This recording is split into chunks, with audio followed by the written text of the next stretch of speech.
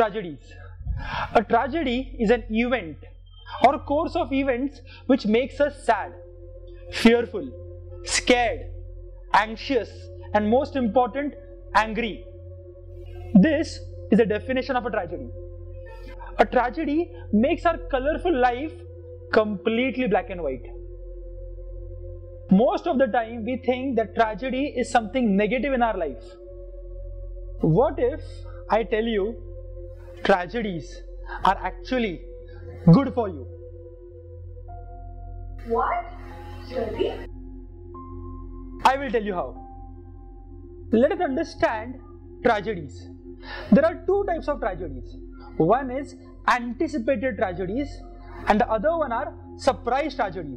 Anticipated tragedies are those tragedies which you know they are coming because of certain things that you have done in the past, because of your actions and because of the situation. For example, if you have not studied and you are still given the exam, you know that a tragedy of failure is coming in your exams. And then there are surprise tragedies. They are accidents in our life which you don't know about. For example, you are going to the school and a car comes and bangs you. That is an accident. It is a surprise tragedy. A near and dear one is diagnosed with a fatal disease. That is a surprise tragedy. Now remember, nature has a law. For every problem, there is a solution. For every venom, there is an anti-venom. For every lock, there is a key. Similarly, for every tragedy, there is a hidden opportunity for you to grow in life. Just take any tragedy in your life. Identify what you have learned from that tragedy. If you observe, all successful people have achieved something big from a tragedy. Let us take some examples. So let us consider the case of Yuvraj Singh. His issues began with breathing difficulties, nausea and vomiting blood during India's successful run of the 2011 World Cup. He was diagnosed with cancer. He underwent 3 painful chemotherapy cycles at the Boston Cancer Center in the US. He survived through life-sucking disease and came up as a fighter. This tragedy helped him improve his focus, and after his recovery, he was able to perform even better than before. This was our hero Yuvraj Singh.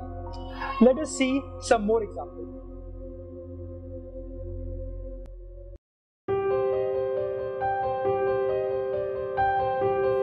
After being cut from his high school basketball team, he went home, locked himself in the room and cried.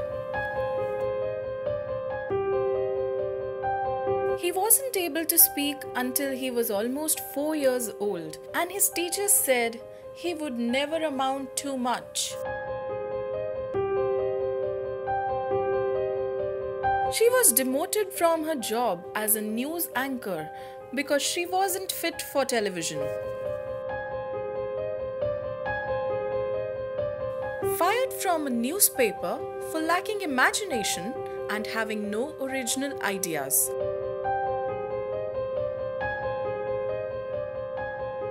At age 11, he was cut from his team after being diagnosed with a growth hormone deficiency, which made him smaller in stature than most kids of his age. At 30 years old, he was left devastated and depressed after being unceremoniously removed from the company he started. A teacher told him he was too stupid to learn anything and that he should go into a field where he might succeed by the virtue of his pleasant personality. His fiancée died, failed in business, had a nervous breakdown, and was defeated in 8 elections.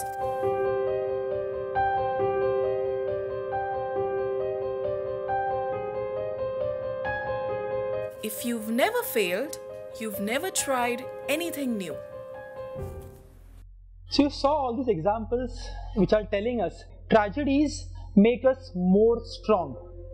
Now let me share you one personal example. In January 2002, I was giving my 12th standard examination and I was preparing for it for last 1 year. I wanted to crack those examinations in order to get a good college for engineering admissions. On 6th January 2002, my father expired. This till date is the biggest tragedy of my life. And I was cursing my life that why this happened to me at that moment. It was a big blunder for myself and my family. And my examination preparation went for a toss. If you ask me what I was thinking at that moment, I was cursing my life that day. But today, I see that tragedy is an inflection point in my life. Because of that event, I took the responsibility of my family. After my 12th standard, I went for a part-time job along with my engineering, and I understood the value of money at the age of 18 years. I started doing this part-time job as a supervisor in a coaching class.